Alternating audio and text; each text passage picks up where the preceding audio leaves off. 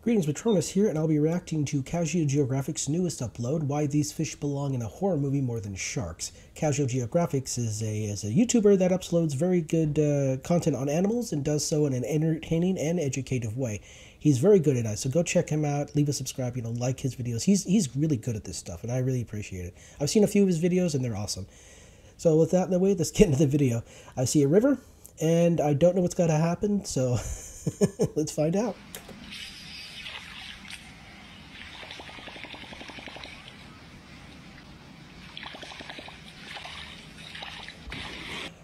Oh, that's a big fish. No. I know. Oh, hell no. That's horror movie nonsense right there. No. That's like something I expect to see out of like some movie where people get eaten by some mutated animal or some nonsense like that. No, dog.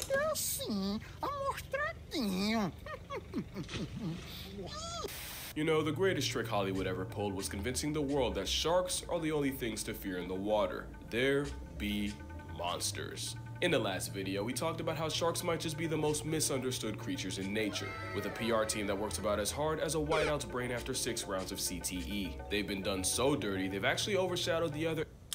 Oh, that is a big, that's a big fish. What is that, like a pike or a sturgeon? Something like that. Yeah, I've heard of these big ass fish, but the ones we just saw here, I have no idea what those are. Theological insanity spawned from Satan's septic tank. These are 7 fish that should honestly... Oh, the 7 deadly fish. Oh, nice. Okay, that's about to get scary and horrible. They terrify you more than any shark. This isn't really to substitute one fear for another, but I do think these fish could make a much more traumatizing, nightmare-inducing horror flick than Jaws. And it starts right here. Those eyes belong to a pair of arapaimas, also known as a pirarucu. You've definitely seen them before. Does this video ring a bell? It definitely rang his. It's one of the biggest freshwater middle fingers nature forgot to vault, usually growing to over 6 feet long and... Oh, hell no. I'm 5'4".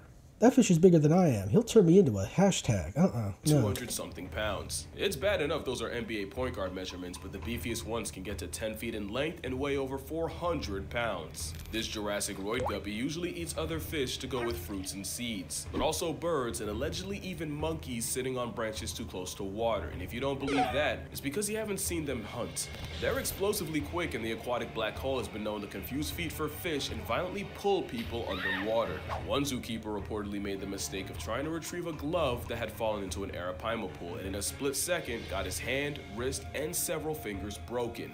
There's also the fact that a refrigerator-sized...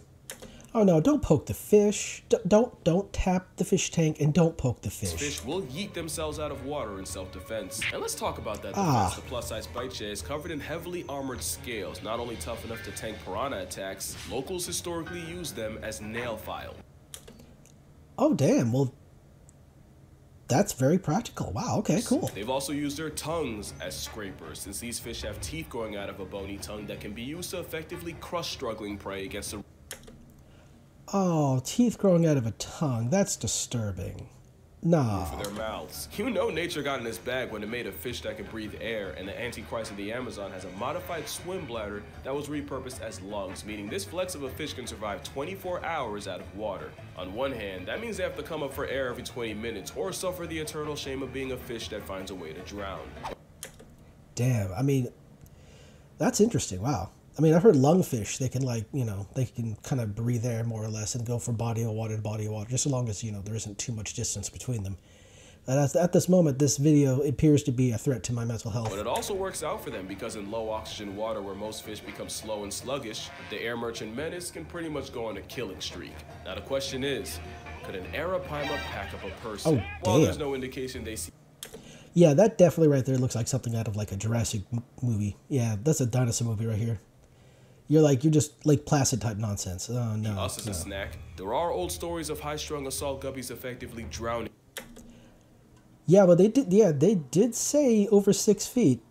So yeah, okay. People, likely by knocking them unconscious and leaving them incapacitated underwater. Not him, he's fine. You can unclench guidelines, he's good.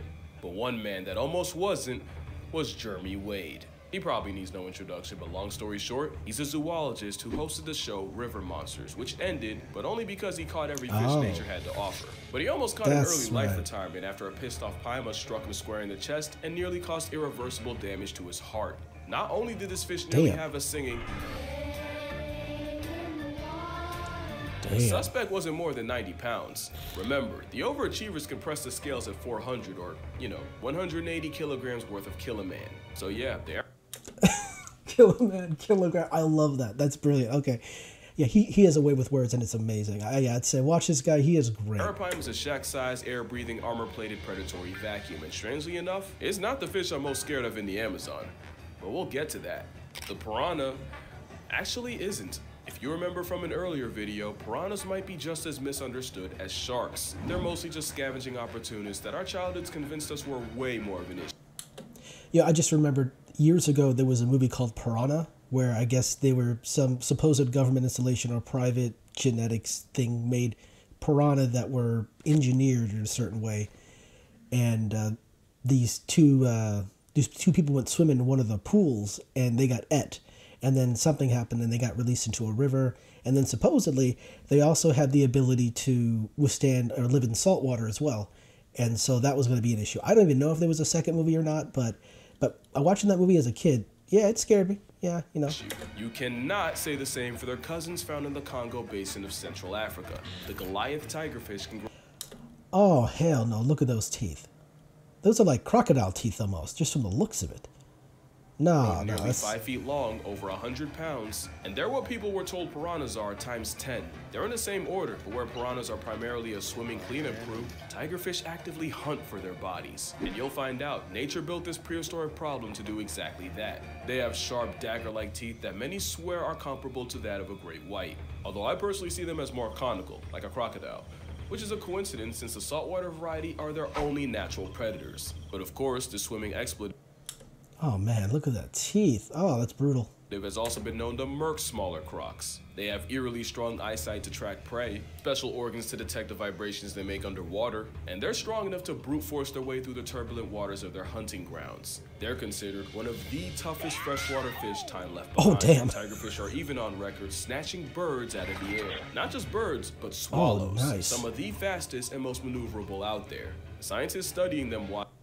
So you say that the fish swallowed the swallows. Just 300 birds got permanently grounded by tigerfish in just over 2 weeks. They're so feared that in many places they're only known by one name, Benga, meaning the dangerous fish. There's even a story of a young girl wearing a belt made out of bottle caps in order to ward off evil spirits. Ironically, it did the exact opposite and attracted a tigerfish who apparently confused the bottle caps for fish scales and nearly bisected the girl. Oh, that is brutal. That is brutal. Allegedly. It's an extremely fast, explosive vice grip with almost zero prey prejudice. And I'd still rather take a bite from them than the fish up next. And that's because next is the candiru. And a lot of y'all already know what road we're going down. The candiru is a tiny parasite in the Amazon, also nicknamed the vampire fish for their habit of invading the gills of larger fish and scraping the insides to feed off their blood. And with backward-facing spines and a powerful bite, it's nearly impossible to shake it off before it completes its liquid transaction. The horror comes from the legend of candiru being attracted to the chemicals in urine and swimming up the urethra of unlucky humans. No, I think I've heard about this. I think it was like it was one of those shows from years ago that tried to scare you with like killer bees or fire ants or that kind of thing, right? And I think they mentioned this thing once. But that was a long time ago. And getting stuck up there. A fate that takes surgery to reverse. Imagine a serrated, sentient toothpick in your bathing suit business, and you'll see why the violation of gills is so feared. How much of this is even real? Most of the reports of people getting penetrated by peenfish are really sus at best. Apparently, they're not even attracted to the ammonia in human urine in the first place. There's a good chance that the candiru controversy came from European settlers coming home from long expeditions and telling these long, exaggerated stories to anyone who'd listen for status and attention. Yeah, but basically they were probably lying for clout. You have to remember, the whole piranha skinning a cow thing spawned from locals staging an event to impress the president. Oh, for real? Yeah, no, I heard about piranhas supposedly eating an entire cow, but the details were very scarce. The truth is, your chances of peeing in the Amazon and getting frontal probed by a fish are about as much as you getting meal prepped by a shark or getting struck by lightning. Oh, my bad. And getting struck by lightning. That being said, I'd rather get tag teamed by the pets of Poseidon and the forces of Zeus than have a bloodluster up my urethra, no Franklin. If the odds ain't zero, they're just too high for me. But I'll happily take a Candiru to the Mandiru, then run into aquatic op number 4. In fact, I'm so afraid of it, I actually had to break my own rule for this video. Oh, I forgot. There are 7 of them. yeah, this is definitely a threat to my mental health. The Humboldt squid obviously isn't a fish, but it's the closest thing to a living nightmare on this list. Oh, I've heard about these guys. I saw a thing years ago. Like, there was those supposed stories of like fishermen getting canceled, or not canceled, getting their life subscription, canceled from these squid. They're also pretty big. I don't know how big though. They had and they're usually. I think I saw the ones I saw were red. That might have just been, I don't know, the color of the. I don't know. It might have just been the water. I don't know. Let's be clear. At 5 feet, about 100 pounds, there are bigger squid. What sets Humboldts apart is they can hunt in packs of over 1,000. Yeah, that's 3-0. No. I'm 5'4", and this thing is almost as tall as I am. And 1,000? Nah, that's no. It was like a Tony Snell stat line. Nicknamed Diablo Rojo, there are old fisherman tales of men falling overboard, getting swarmed, and never coming back up. There's also stories of them curiously approaching divers before flipping and trying to rip their masks off. But who needs stories when marine biologist Alex Kirstich can tell you about the time several homicidal squids grabbed him and attempted to drag him down into the dark maw of the abyss. It gets worse when you realize what exactly happens when a red devil decides to take you to hell. Humboldts aren't just highly intelligent, they're covered in tiny red chromatophores that they can use to rapidly change color in order to communicate with each other. It's like Morse code but for crippin' calamari. We don't know exactly what it means, but there's a good chance if a Humboldt confronts you and starts violently flashing red, it could be telling a bunch of others you can't see that you're free eats. So likely the last thing you'll see is pulsing red before you get eaten alive. Oh, so they change the colors kind of like the cuttlefish does. That's unnerving. It doesn't help that satanic cephalopods are known for speed eating and are notorious for stripping fish to the bones faster than fishermen can reel them. Add a beak that can easily slice flesh and a bite force that can reportedly crack bone, and I think you see why I'm not exaggerating when I say I'll deal with every other fish on this list than a pack of predatory color coordinating squid. And I don't care what logic says, there's no doubt in my mind this squid would eat a human if they thought they could. Why? Humboldt squid only live about a year. That rapid growth in a short time means they'll rarely pass up an easy meal, even if it's their own kind. Humboldts are highly cannibalistic, and they will not hesitate to turn on a weak or injured member of their own hunting party. You know, there's that saying, dog eat dog world. This is clearly not. This is a squid eat squid world. Holy crap. There was a study done off the coast of Chile that found that out of over 2,000 squid, more than half held the remains of their own kind in their stomachs. It sounds to me that anything they see as weaker than them is something they can feed off, and the only saving grace for us is they usually only press things smaller than they are.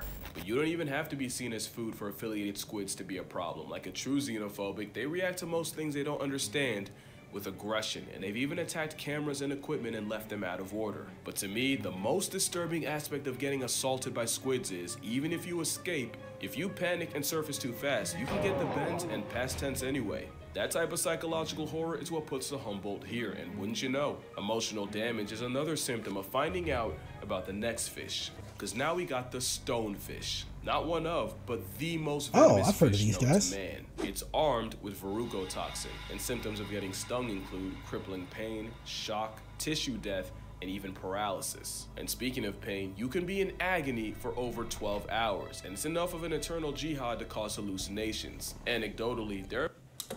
Ooh. Nah.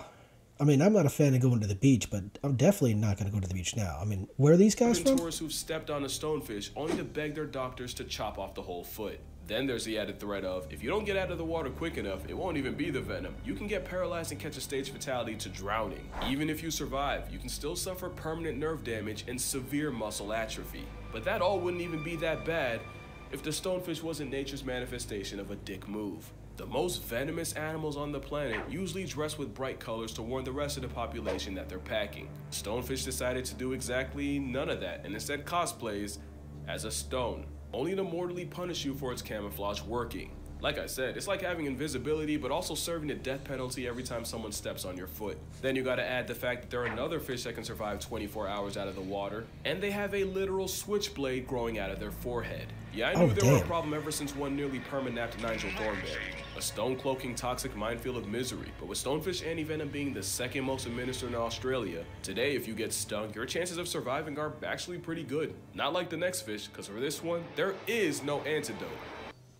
Well, I mean, if you get stung by this thing, just from the description I've been hearing, you wouldn't want to survive. There'd just be trauma. Just all kinds of trauma. The stonefish might be the most venomous fish, but the pufferfish is arguably the most poisonous thing alive. Quick rule of thumb on the difference: if it bites you and you die, it's venomous. If you bite it and you become a wuzz, it's poisonous. And few things are more poisonous than puffer tetra. Oh, damn. That's a shark, and is that an eel? Oh, damn. Past tense indeed. Wow. Toxin, which is 1,200 times more of a death sentence than cyanide. Tetrodotoxin interferes with signals between nerves and muscles, causing muscle paralysis and a total shutdown. And of course, the fugu blowfish is considered a delicacy, but if the chef misses a single cut even by a little, you're instantly on the clock. You won't know that happened until your face goes numb and your lips and tongue get this weird prickling feeling. Then, you suddenly get a splitting headache and dizziness to go at vomiting and diarrhea as your body desperately tries to purge the poison. But it's already too late and you'd start getting paralyzed, starting with the hands and feet, but slowly spreading out. And by this point, you likely can't even call for help.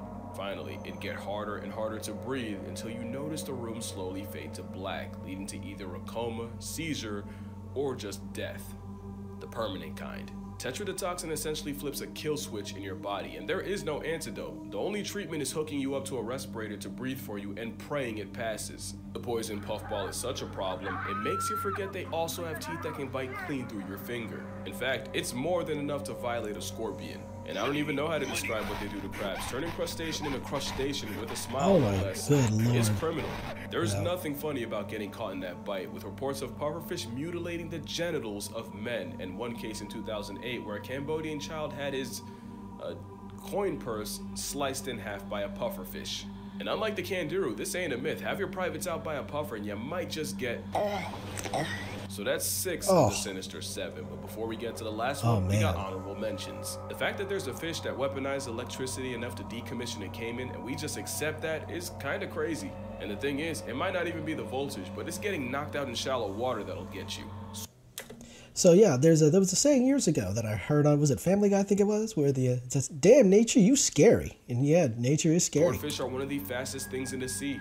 They also have a built-in melee weapon equipped capable of inflicting life-altering harm. In 2015, a Hawaiian man was fatally struck in the chest while trying to catch one. Another man in Malaysia bled to death after a swordfish yeeted itself out of the water and also RNG'd him in the chest. Swordfish are also on record shanking sharks and even bleeding out sea turtles. The sheep's head fish. Oh, hell no. That looks like just... That looks... Okay, one, the teeth are kind of goofy, but the inside of the mouth is ridiculous. Really only because of that mouth. Trypophobics be damned. Yeah. The Titan triggerfish is a highly aggressive honey badger with gills capable of dishing out severe injuries with the same teeth they use for crunching coral, sea urchins, and even a crown of thorns starfish. The trigger might as well be named after their temper, and this 1.5-foot vibe check is a big reason why beginner divers never go back in the water. Speaking of big, the Goliath grouper. Oh Lord, that is... I can't tell far away that diver is from that fish, but that's ginormous. That looks like that fish would eat him. At 8 feet, up to 800 pounds. Okay, it's a big fish. 8 feet, 800 pounds. Oh, okay. A fish the size of a small car feels more like a leftover Jurassic prop. Lucky for us, most divers describe it as a gentle giant with the temperament of a Saint Bernard. Although a Saint Bernard didn't allegedly swallow an entire kid in the Florida Keys. Allegedly. But since we're on the subject, the last fish on this list are catfish. And yeah, that's kind of cheating. There's over 3,000 species of catfish, even including the genital jihad, the kangaroo. Catfish are like the trash compactors of the fish family, which isn't a problem. Oh, that's a big fish. The catfish I've seen growing up, they may have gotten a little over a foot, maybe a little bigger, less than 2 feet, but where the hell do you find these giants? until you see just how big they can really get. And once a catfish gets big enough, there aren't a lot of things alive they won't try to eat. We've seen armadillos, turtles, and even unaware seagulls get bored by a catfish. There's a species in France that figured out how to stalk and hunt bathing city pigeons. Another learned to wait by cave entrances to suck up any exhausted bats that fall in. There was even a catfish nicknamed Kuno the Killer who terrorized a German lake and somehow caught and ate someone's dog. Basically, they're all the shit I've talked about pelicans being, just in fish form. The question is, if a catfish has ever eaten a live human, and it isn't even if they would, but if they could. The Wells catfish can grow to 10 feet long and cap out at 300 pounds. The Mekong catfish can also get to 10 feet, and the heaviest one ever recorded was pushing 650 pounds. If there's a catfish that could stomach a human, it should be one of these, but there's a slightly smaller catfish that was believed to be a legit man-eater. In the late 90s and early 2000s, a series of fatal attacks on people in the Kali River had people convinced there was something in the water hunting humans. In these attacks, victims were suddenly pulled underwater in front of people, only for their bodies to never be recovered. In 2007, Atal Kumar was swimming with friends when he was violently dragged underwater, and while he was never seen again, friends caught a glimpse of something that they could only describe as an elongated pig. Crocs and bull sharks were considered, but the prime suspect ended up being the goonch. At about over 6 feet, 200 pounds, the goonch is usually smaller than the whales in the Mekong. But it's feared that the practice of burning funeral pyres by the river led to the equal opportunists developing a taste for human flesh. And while it's a stretch to say a corpse-happy catfish could swallow an adult, it becomes a little less believable with children. There's no solid proof of a catfish catching a person, but they for sure can off one. The biggest ones can easily overpower you, if not just knock you out and drown you. Not to mention a majority are venomous, with those spines putting both experienced fishermen and oblivious bystanders in the hospital. They also have a nasty sandpaper-like bite that can easily draw blood. But what really makes them a living horror movie is their intelligence. The ones packing up pigeons, they weren't always doing that, but they pretty much ate everything else around them and were forced to adjust. So it's anyone's guess what could happen if they gain a taste for humans. And with catfish being swimming tongues with over 175,000 taste buds across their bodies, yeah, I doubt acquiring taste takes long. But yeah, that's gonna do it for this video. Make sure you drink water, hug your mother, try not to get catfished out here. If you'd like to see me swim with slightly less freaky fish, the full GoPro footage of me in Hawaii will be uploaded to my Patreon. And with that last second self-promo out the way, I'ma see y'all in the next one. What is this man doing? You blowing her bubbles? Is he gonna get bit?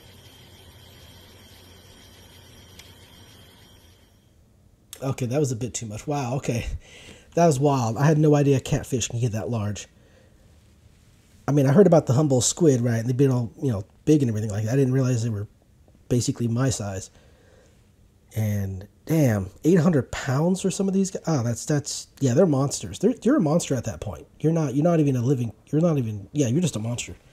Holy crap. Well, anyway, that's it for the video. Thank you for watching. I mean, yeah, go check this guy out. He's amazing.